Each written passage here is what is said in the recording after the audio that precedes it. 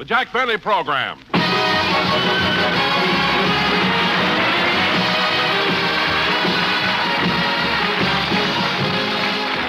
Jack Benny with Mary Livingston, Rochester, Dennis Day, Bob Crosby, and yours truly, Don Wilson.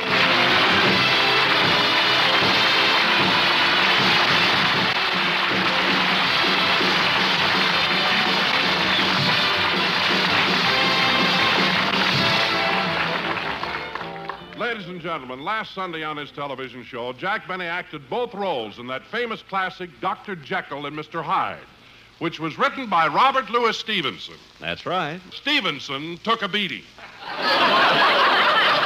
Wait a minute. And here's the star of our show, Jack Benny.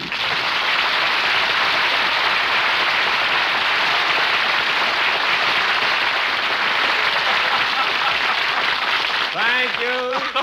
Thank you, thank you. Hello again. This is Jack Benny talking, and Don, 33-dimensional.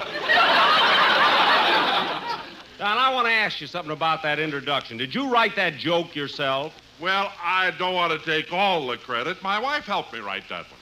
Oh, your wife. Your wife helped you, eh? Don, she's an actress, isn't she? Jack, you know very well that my wife is an actress. You've had her on your program many times. In fact, she was on just last week. That's right. Don, isn't it a shame that both of you are going to be out of work at the same time? I'm sorry you have no children. I'd enjoy firing them, too. Now, wait a minute, Jack. You can't fire me after all the years I've been with you. I started as your announcer in 1934, and during all these 19 years, I've given you loyalty and devotion. Some loyalty and devotion. Every time I cut your salary, you tell everybody. Anyway, Don. If you ever cut my salary, my mother would slap your silly face.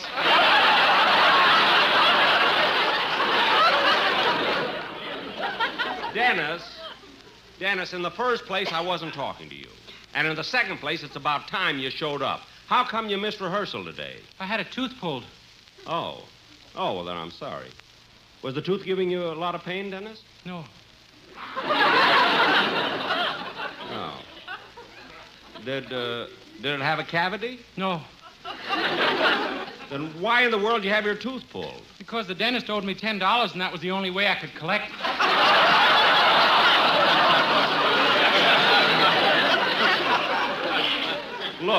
Look, kid. You let the dentist pull your tooth because he owed you $10? Yeah, I wish he owed me 11, then I could have had Novocaine.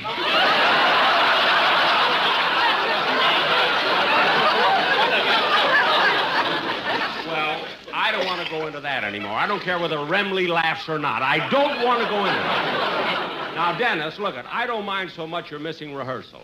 But the least you could have done is let me know. Well, I did. I called your house yesterday, and I told Rochester I couldn't be there.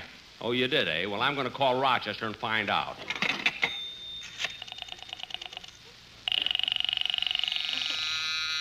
Say, Mabel, what is it, Gertrude? Mr. Benny's line is flashing. Yeah, I wonder what the bat in the pocketful wants now. I'll plug in and find out. Hello? Yes, Mr. Benny.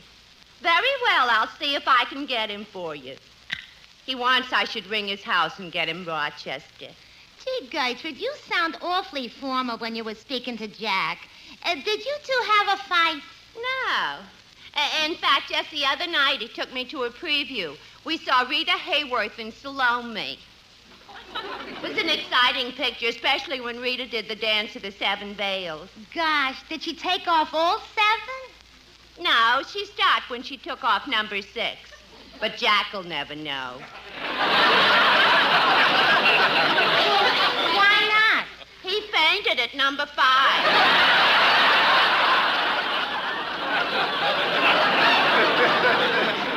Are you kidding? Jack really fainted? Yeah. He closed those baby blue eyes and slid right off the seat. Well, what do you know? Look, you've been seeing a lot of him lately, haven't you? Yeah. I've been seeing Jack so often I had to turn down a date with Dennis Day last week.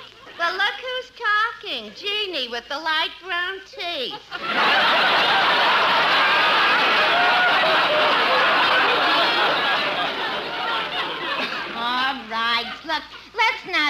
you. Gertrude. Gertrude. What? Are you sure there's no answer? Well, keep trying the number. Goodbye. What's the matter, Jack? Rochester isn't home. But I'm going to call him again. And Dennis, for your sake, I hope you were telling me the truth. Now, it's time for your song, so let's have it. Yes, sir. Oh, hold it, kid. Come in. Telegram for Jack Benny. I'm Jack Benny. Well, here you are. I'll be darned. It's from Fred Allen. Fred Allen? What does he say? Dear Jack, I have just been informed that I am to appear on your television show. That's what I get for telling my agent to get me anything.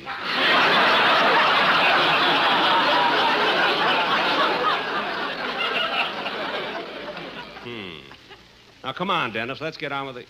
Boy, what are you hanging around here for? Well, sir, I don't mean to appear impudent or presumptuous, but when someone delivers a telegram, it is customary for the recipient to show his appreciation with a gratuity. Okay. Here.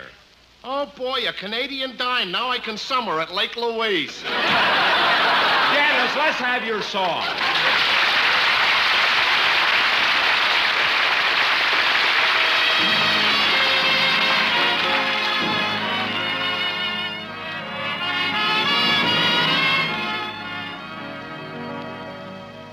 Pretend you're happy when you're blue. It isn't very hard to do, and you'll find happiness without an end whenever you pretend. Remember, anyone can dream, and nothing's bad as it may seem. The little things you haven't got could be a lot if you'd pretend. You'll find a love you can share, one you can call your own. Just close your eyes, she'll be there. You'll never be alone. And if you sing this melody, you'll be pretending just like me. The world is mine, it can be yours, my friend. So why don't you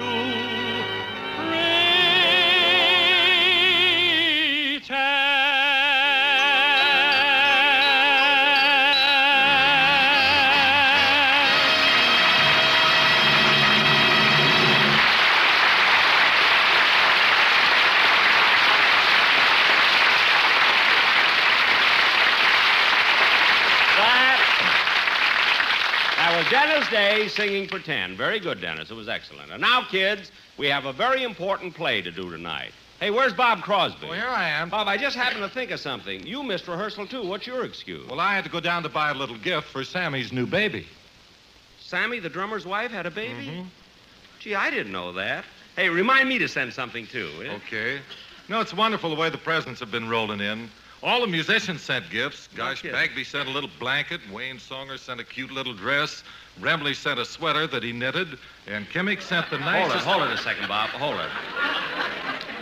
You said Remley sent a sweater he knitted? Yeah. I didn't know Remley could knit. Jack, when you got the shakes like Frankie has, you can do wonders with knitting needles. Well, I guess so. After 6 martinis, he's an Argyle man.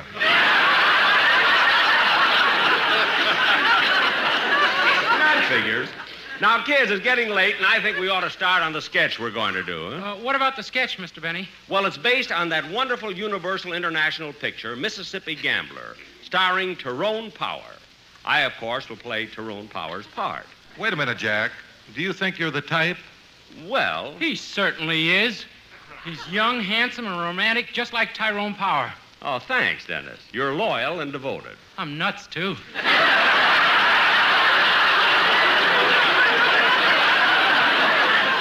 cut that out! Now, Don, set the scene. Hold it a minute, hold it. Hello? Hello, Mr. Benny. This is Rochester.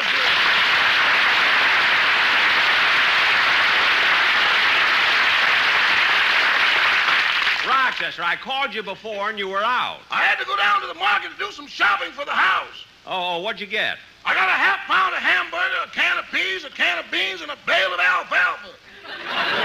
Why in the world would you buy a bale of alfalfa? The price of milk went up 2 cents, and I know what you're going to do about that.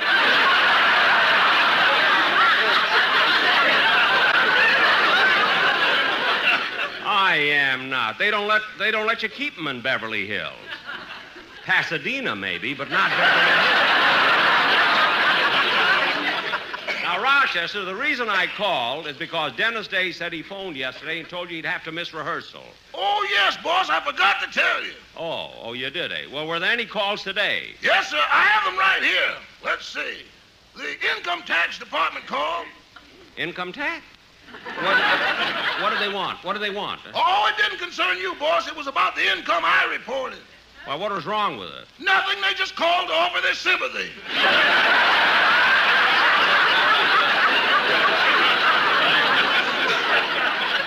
Well, that's your problem. Were there any other calls? Oh, yes, Miss Barbara Stanwyck called. She's giving a big party tomorrow night, and she wants you to be there. Oh, good, good. Black tie or white tie? White coat, you'll be parking cars.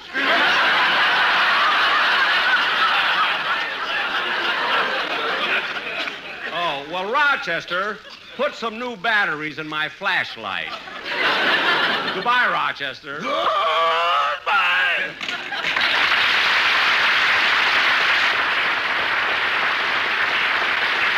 All right, Don. Now, Don, you can set the scene for our sketch. Okay. And now, ladies and gentlemen, the Playhouse presents its version of Mississippi Gambler. Curtain. Music.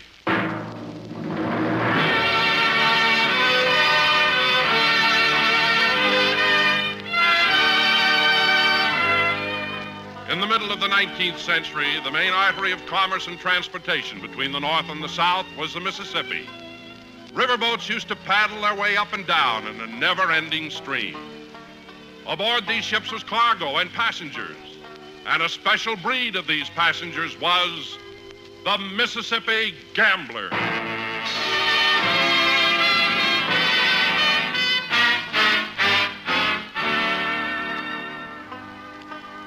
My name is Tyrone Benny. I'm a Mississippi gambler, and I've been going up and down this river all my life. The first 20 years were tough. Then I got on a boat.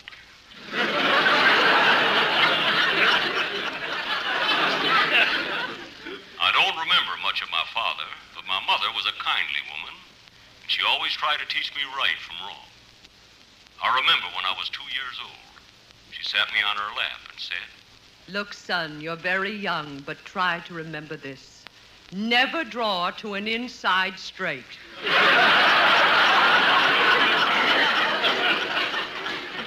Ours was a wonderful relationship. But when I was 18, Mother and I parted. I went to New Orleans, and she went to Tehachapi.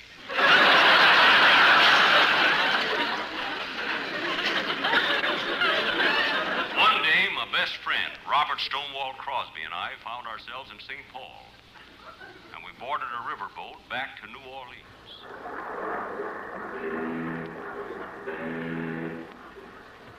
Do you think we'll make any money this trip, Tyrone? Sure, there are plenty of suckers aboard. But, Bob, I don't know whether you're ready to be a professional gambler yet. Well, why not? Well, you don't keep a good poker face. Well, what makes you say that? Because I've watched you. When you fill a full house, you're supposed to sit there with a vacant expression, not jump up on your chair and sing 2 choruses of Oh Happy Day.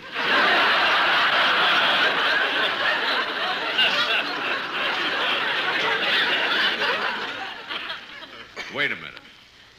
Here comes a couple of guys that look right for picking. Let me do the talking. Would you gentlemen care to while away the time in a friendly game of cards? Well, I don't mind if I do. I got $1,000 I can spare. And I got a Canadian dime.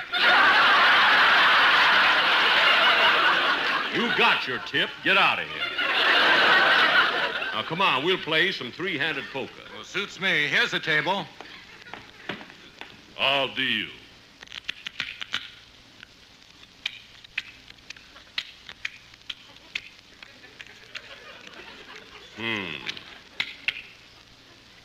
I'll open for $50. I'll see that and raise it 100. I'll see your raise and raise it another 100. That's too much for me. I'm out. Well, I'll call. Give me 2 cards. I'll take one. I'll bet $100.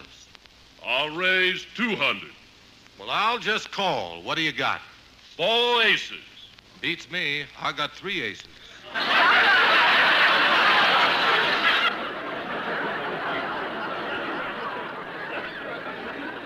That's why I dropped out. I only had 2.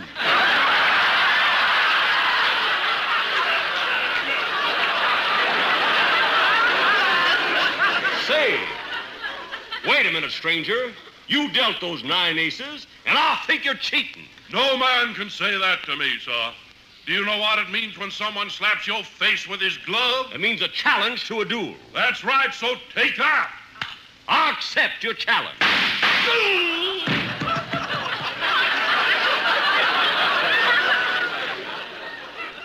However, duels were small incidents on the river, and our boat pushed southwards. Our ride took us down past Wisconsin, Iowa, Illinois, and then Missouri.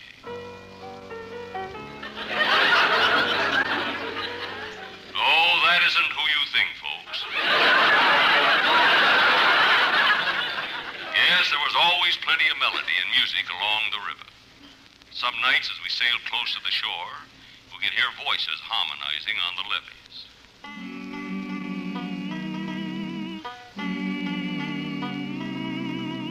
Roll on, river, roll. Up a lazy river by the all-mill run. That lazy, lazy river in the noonday sun. Lingered in the shade of a kind old tree.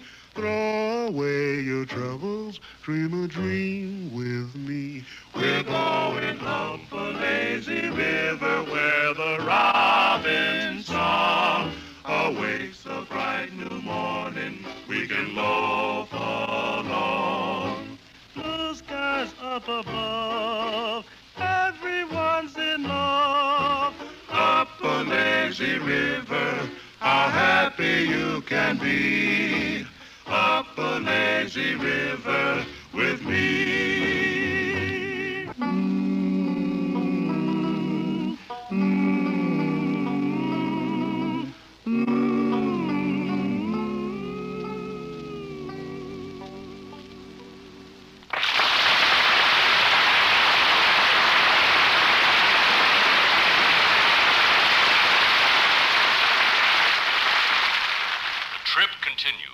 Every night I played poker, and I always won.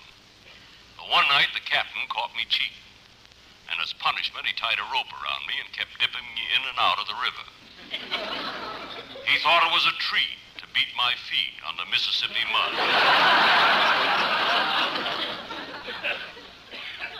Shortly after this incident, that I met her. I remember when we were first introduced, she said, I am awfully glad to meet you, monsieur. And I hope you and I can become good friends. Very good friends. Her name was Yvette.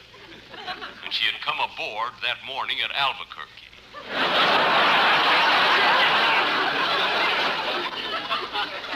Oh, I know that Albuquerque is far from the Mississippi.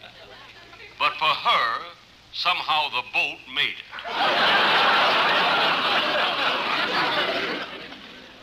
I told her that I, too, hoped we would become good friends. And she said... You are very kind, monsieur. She was a plain gal. Slim, frail, and immature. This description was written before the part was cast.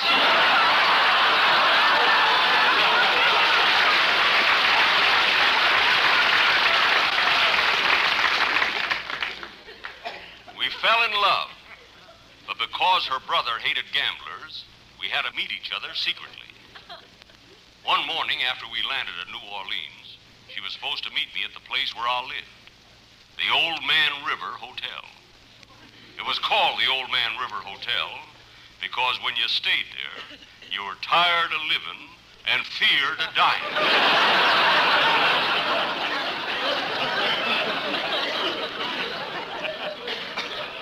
While waiting for her, I thought I'd have some breakfast and call room service.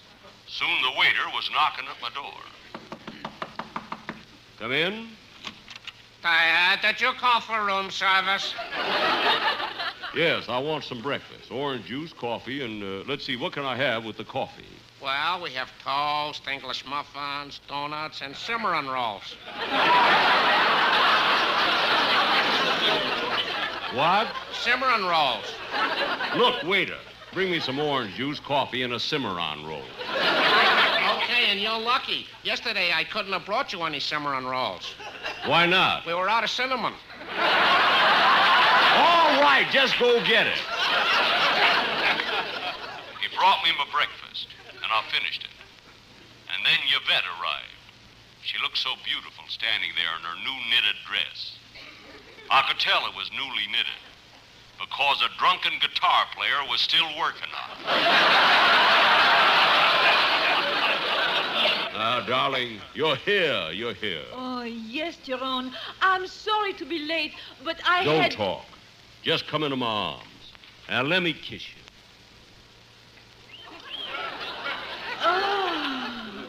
Oh, your kiss.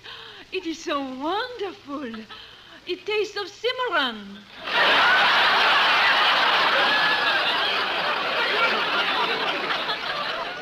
Cimarron? That's French for cinnamon. Oh, then I must apologize to the waiter. Who can that be? Oh, it must be my brother. He followed me here. Hey, wait a minute. Ah, monsieur, at last I have found you. You pig, you dog, you snake. I break you in two. Oh, Denis, my brother, listen to me. Oh, j'aime cet homme et il aime moi. Et quoiqu'il est un joueur comme du fleuve et nous sommes des aristocraties, je lui marierai sans égard pour qu'elle te dise. What did she say? I do not know, but dig that crazy language. Now look. Monsieur, my sister will not marry a gambler. I challenge you to a duel. What? I slap your face with my glove. You're supposed to take your hand out of it first. But if you want a duel, draw your sword. En garde!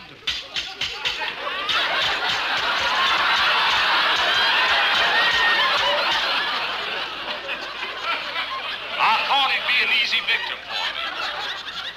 He was so young, so inexperienced. But as the duel progressed, the minutes wore on and on, till we had fought an hour. Still we fought on with unabated fury, and another hour passed. And another hour. Then suddenly it was over. He didn't hurt me, and I didn't harm him. But my two sound men killed each other.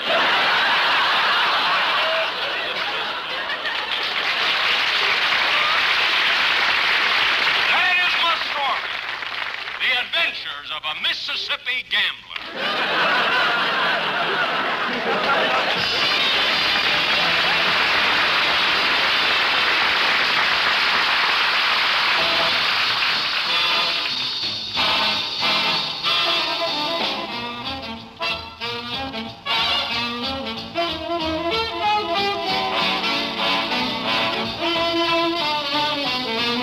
Listening again next week to the Jack Benny Show. Don Wilson speaking. This is the United States Armed Forces Radio Service.